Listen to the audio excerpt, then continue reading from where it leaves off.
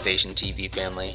I want to thank you for watching another one of the encounters we caught on camera. This week, we will be discussing a topic that I believe is extremely important: responsible firearm safety. Now, during this routine patrol, one of our security officers noticed a man who had fallen asleep behind the wheel of his vehicle while it was running in our front parking stalls. He knocked on the glass, shines his flashlight in the guy's eyes a couple times, and yells, trying to wake this guy up, but in the process, he's going to notice a large semi-automatic rifle tucked in the seat beside the guy. Now, instead of trying to continue and wake this guy up, possibly startle him, he's going to smartly play it safe and have the police come assist in waking this man up instead. Now, ladies and gentlemen, there are 4 basic firearm safety laws, but today I'm proposing that we change it to the 5 rules of gun safety.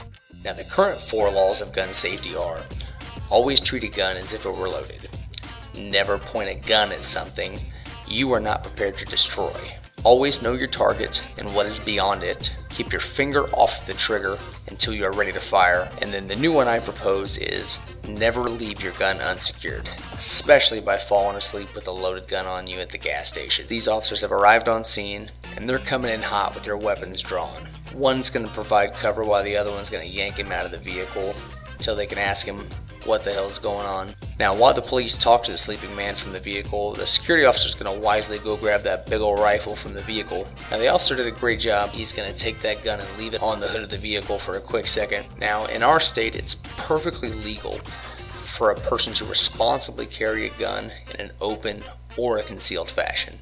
So, unless you're a felon, mentally ill, involved in some sort of domestic violence or stalking, and you're not a drug user or a drunkard, you're pretty much free to exercise your right to carry a firearm. The initial suspicion was that this man was possibly under the influence because of the way he fell asleep, where he fell asleep.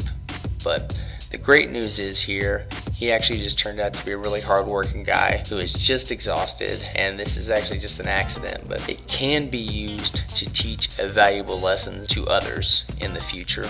Never leave your firearms unsecured, guys. There's a lot of accidents out there that happen when guns are left unsecured, and then people who do bad things get their hands on them, or sometimes even tragic accidents when children get their hands on firearms. So please lock them up. Now, I have a question that I want to ask all the viewers out there is, do you own a firearm yourself? And if you do or don't, why not? And also, what would you have done if you were in this situation as well? Would you have acted the way they did, or would you have just kind of tried to shake him and tap him on the shoulder? Always kind of interested to hear everyone's personal approach.